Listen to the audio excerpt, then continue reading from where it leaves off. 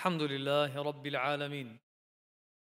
نحمدك يا مولانا حمدا كما ينبغي لجلال وجهك وعظيم سلطانك. واشهد ان لا اله الا الله وحده ربي لا شريك له. واشهد ان سيدنا وحبيبنا وقائدنا واستاذنا ومعلمنا محمد رسول الله صلى الله عليه وعلى اله الطاهرين وصحابته الميامين، وعلى كل من اهتدى بهديه واستنى بسنته واقتفى اثره الى يوم الدين. اما بعد، عباد الله، اوصيكم ونفسي المقصره اولا بتقوى الله سبحانه. يا ايها الذين امنوا اتقوا الله حق تقاته ولا تموتن الا وانتم مسلمون. يا ايها الذين امنوا اتقوا الله وكونوا مع الصادقين. يا ايها الذين امنوا اتقوا الله ولتنظر نفس ما قدمت لغد واتقوا الله إن الله خبير بما تعملون. ولا تكونوا كالذين نسوا الله فأنساهم أنفسهم أولئك هم الفاسقون. لا يستوي أصحاب النار وأصحاب الجنة أصحاب الجنة هم الفائزون. جعلني الله وإياكم من عباده المتقين الفائزين الذاكرين. آمين اللهم آمين. O you who believe, do not let death approach you except in the state of taqwa, state of piety and righteousness. We ask Allah subhanahu wa ta'ala to make us among those whom live and die upon taqwa. Ameen Allahumma ameen. Beloved brothers and respected sisters, the Prophet ﷺ would sit among his Sahaba every day after Fajr. And many times the Prophet ﷺ would ask the Sahaba, did anyone see a dream? And he ﷺ will take it upon himself to interpret that dream. One day the Prophet ﷺ conducts this halaqah and says to his Sahaba that I had a dream last night. And he ﷺ will not take it upon himself to interpret his dream, for the dreams of the Anbiya is a form of wahi, a form of revelation. It doesn't need interpretation, as is. And he says, sallallahu alayhi wasallam, I had a dream that I was performing Umrah, going around the Kaaba, being followed by the Sahaba that were there, ridwanullahi alayhim ajma'een. And after that, we trimmed our hair and shaved. And Allah subhanahu wa ta'ala then reveals an ayah to confirm that dream, that this is wahi, this is revelation. Where Allah subhanahu wa ta'ala confirms it in Surah Al-Fath, the chapter of the opening. لَقَدْ صَدَقَ اللَّهُ رَسُولَهُ الرُّؤْيَا بِالْحَقِّ مؤكدا لرؤية رسول الله صلى الله عليه وسلم أنه رأى نفسه والصحابة الكرام يطوفون حول البيت، فأقر الله تلك الرؤية بقوله لقد صدق الله رسوله الرؤيا بالحق. That Allah has made true the dream of His Prophet صلى الله عليه وآله وسلم. And then Allah makes a promise, لَتَدْخُلُنَّ الْمَسْجِدَ الْحَرَامَ إِنْ شَاءَ اللَّهُ آمِنِينَ, that all of you shall enter the sacred land in peace and in tranquility. This was a promise that was made by Allah to the Sahaba. And when the Sahaba heard that news, they were overwhelmed with joy that now Allah has promised us to return back to Mecca. They were taken out of Mecca. They were stripped from their wealth. They were pushed away from their families. And they had, subhanAllah, no hope to return back to Mecca, not knowing what will happen. How easy will this journey be? So much difficulties down the line. And now Allah is promising them and the Prophet ﷺ that they shall enter into Mecca in complete safety. The Prophet ﷺ then tells the Sahaba Ridwanullah alayhim to prepare. And everyone is so excited and everyone begins to prepare themselves. Over 1,000 people prepared themselves at that moment. And they all embarked in that journey, heading towards Mecca to perform Umrah, under the leadership of Muhammad sallallahu alayhi wa alihi. The Prophet sallallahu alayhi wa alihi wasallam begins his journey and finds out that the people of Quraysh began to prepare. The Meccans now have gathered its people and sent out its army to make sure that the Prophet ﷺ does not enter Mecca. And this is where the Treaty of Hudaybiyah takes place. As this Umrah begins in the 6th year of Al-Hijrah. And the Prophet ﷺ going in 1,000 strong. And he is approached by the leadership of Mecca, where now he is deprived, pushed back from entering Mecca. And he ﷺ now begins to negotiate with the people of Mecca. And it was a very difficult negotiation. And there were many compromises that were made because he ﷺ had a vision. There was an ultimate goal. It's not always getting what you want. And he ﷺ then tells the Sahaba, let's all go back to Medina now. The Sahaba, their hearts were filled with hope, with excitement to return back to Mecca. It was a sign of victory. Allah answered their prayers and gave them this answer in a form of wahi and a promise that was made. And now they're told, go back. And they were so hurt by that command, the order that was given by the Prophet ﷺ when he told them to get up and shave and trim their hair. Not one Sahabi stood up. Could you imagine how difficult it is? Wallahi, if any one of you got up and made an announcement after Jum'ah and told people, can you please, no one leave, and everyone leaves. Imagine how much of a heartbreak that will be.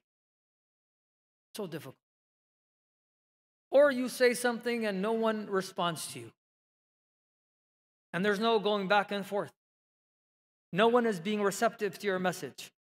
Wallahi, it causes a major heartbreak. And the Prophet of Allah then repeats himself to make sure that his orders were clearly heard. And he tells the Sahaba, get up, trim or shave your hair. And not even one Sahabi gets up. Sallallahu Alaihi Wasallam was so shook by this that he walked into his house or walked into his tent fearing that Allah subhanahu wa ta'ala will bring about destruction to the ummah. That he has ordered them and they disobeyed the Prophet sallallahu alaihi wasallam in his order. And this is where Salama gives her beautiful consultation and she tells the Prophet, you shave first and everyone will follow along. And he did that sallallahu alaihi wasallam and everyone followed along. Even though the Prophet ﷺ was told by Allah that he shall enter Mecca ﷺ, he experienced heartbreak. And many people thought at that moment that this may have been a failure. But the Prophet ﷺ knew that Allah subhanahu wa ta'ala is al-Hakim, divine wisdom. Whatever Allah decrees, whatever Allah wants, at that moment it did not make sense. The Prophet was not excited to go back to Medina. He himself wanted to perform the Umrah, and he gave out a promise.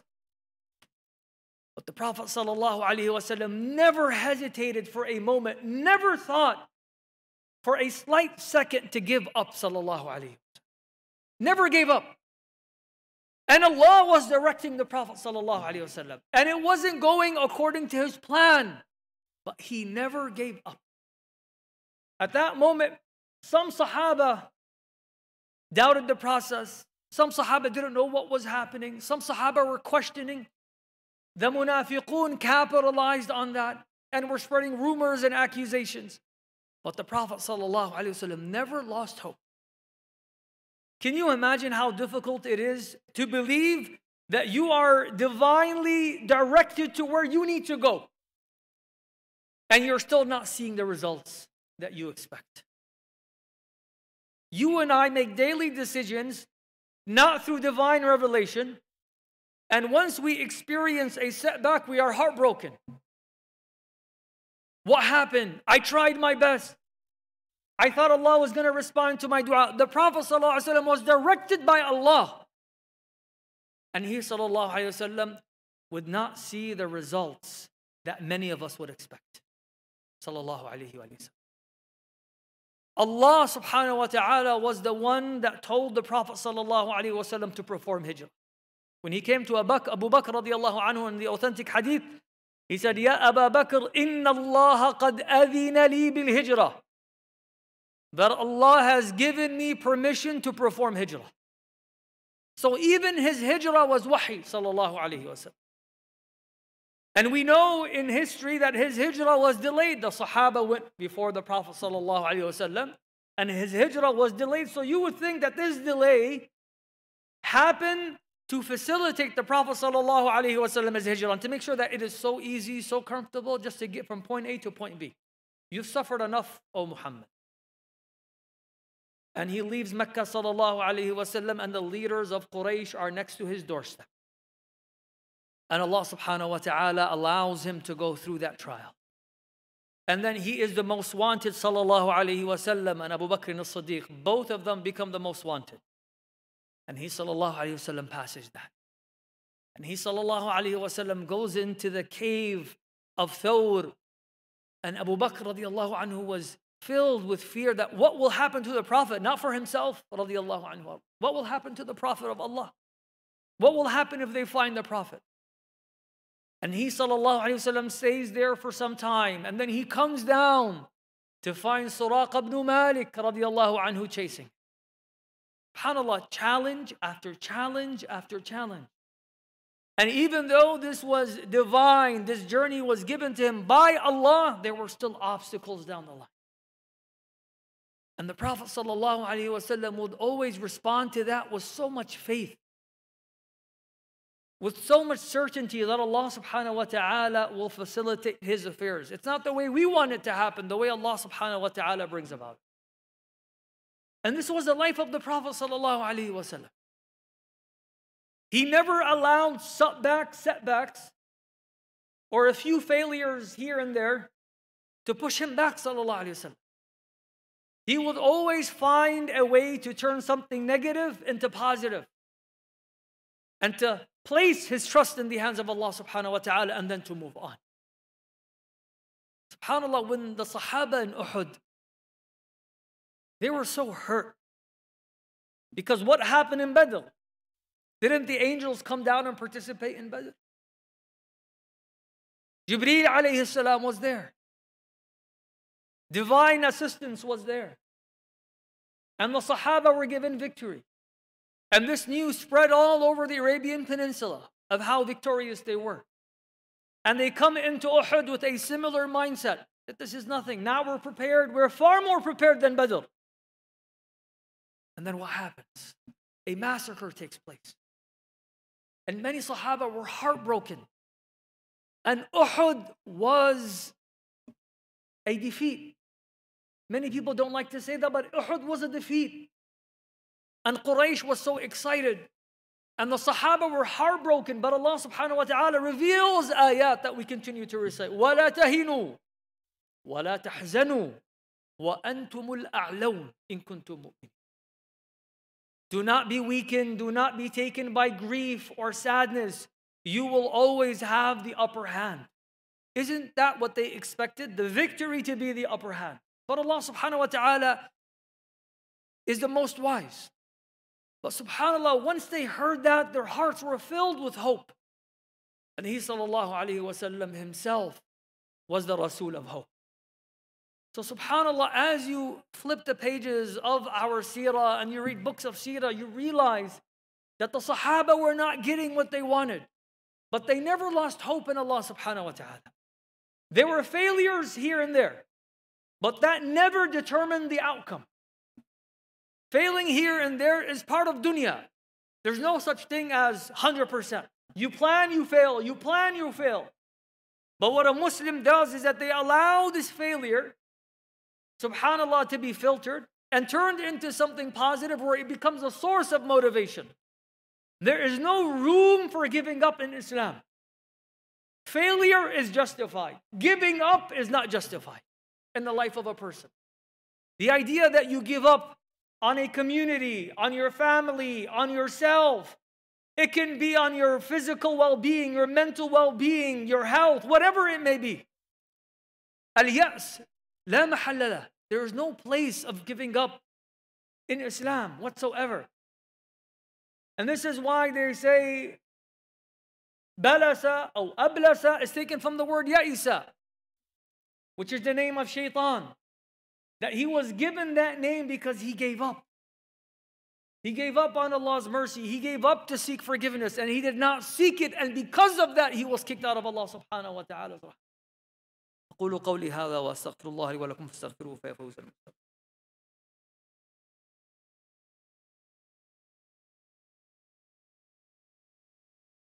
الحمد لله وكفى والصلاة والسلام على النبي المصطفى محمد صلى الله عليه وعلى آله الطاهرين وبعد. Brothers and sisters, many studies were conducted and we learned that the third week of the first month is the most depressing week. So after the 21st of the first month, the most depressing week, because that's when people begin to give up. It's not that they're trying to realign, to revision, to revisit. They give up on whatever New Year resolutions they set in mind. They get closer to Allah subhanahu wa ta'ala. They were strong for the first 3 weeks and then they begin to lack. They've said in their mind that inshallah I will be a better family member, a better parent, a better child, a better sibling, a better spouse. And after 3 weeks, they experience so much consumption. And many people give up after 3 weeks. And we are given no promises. And the Prophet of Allah sallallahu alaihi wasallam in Quraysh, in Mecca for over 13 years did not see any change, any victory, but he was able to capture the heart. And in Medina, later on he was able to see the fruits of his amal sallallahu alaihi wasallam, even though he was divinely guided. And we have many of us in the time where everything is prime, everything is quick, everything is express. We expect everything to easily change. And this is when Islam comes in to remind people what it means to make dua that Allah subhanahu wa ta'ala allows you and I to achieve our goals. It also reminds you and I that Allah subhanahu wa ta'ala says, the Prophet sallallahu alayhi wa sallam says, يُسْتَجَابُ لِأَحَدِكُمْ مَا لَمْ يَسْتَعْجِلْ لا يقول دعوت ودعوت فلم يستجب لي. When the Prophet ﷺ speaks about prayers, he says, some of us reach a point where we say, I made dua and nothing changed. There was no response. He said, that's not a life of a mu'min. Everything takes time. Everything takes time. And subhanAllah, part of the process of growth is to experience failures. But subhanAllah, a mu'min continues to work and to have hope in Allah and to make dua. And subhanAllah, one critical point that we may dismiss in this journey after making these New Year resolutions is that we become so impatient. Even people that have decided to work out every single day or to have some family or quality time, people are not seeing any results, and due to that they give up. And this is why the Prophet ﷺ was given the glad tidings, and Allah gave the Prophet ﷺ those glad tidings for those whom are patient. Those whom are patient. Those whom are seeking change must be patient. And he ﷺ is the greatest example. And the idea is that we shouldn't rush to experience change. If people have made a New Year resolution to study better, to function better, to serve better, and then you and I experience these pushbacks, even though we are sincere, we're doing it for Allah. But there will always be pushbacks to bring out the best in us. And bi'idhnillah subhanahu wa ta'ala, through that sincerity, through that understanding, we allow Allah subhanahu wa ta'ala to intervene and to give you and I that patience, that understanding of mujahada. وَالَّذِينَ جَاهَدُوا فِينَا لَنَهْدِيَنَّهُمْ سُبُلَنَا. It is only those whom engage in jihad, whom strive in the path of Allah, whom will experience Allah's guidance through these difficult decisions and this journey to Allah. We ask Allah subhanahu wa ta'ala to give us the motivation, the power, the determination that we need, that allows us to serve better, to give better, understand better, listen better, function better, love our families, our communities, our deen. We ask Allah subhanahu wa ta'ala to be there for us in times where we may be down, where we may be distressed, we may be sad. We ask Allah subhanahu wa ta'ala to uplift us and to allow us to function through His hidayah. Ameen Allahumma. آمين ألا وصلوا وسلموا على من بعثه الله رحمة للعالمين حيث أمرتم بالصلاة والسلام عليه فقال عز من قائل إن الله وملائكته يصلون على النبي الذين آمنوا صلوا عليه وسلموا تسليما اللهم فصل وسلم وزد وبارك عليه وعلى أصحابه الأخيار وعلى آله الأطهار وصحابته الأخيار وعلى كل من اهتدى بهديه واستنى بسنته واقتفى أثره إلى يوم الدين. اللهم انصر الإسلام وأعز المسلمين واعل بفضلك راية الحق والدين انصر عبادك المستضعفين في كل مكان يا رب العالمين كلهم حافظا وناصرا ومؤيدا ومعينا ورسم بعينك التي لا تنام اغفر للمؤمنين والمؤمنات والمسلمين والمسلمات الأحياء منهم والأموات برحمتك يا أرحم الراحمين وقوموا إلى صلاتكم يرحمكم الله وأقم الصلاة.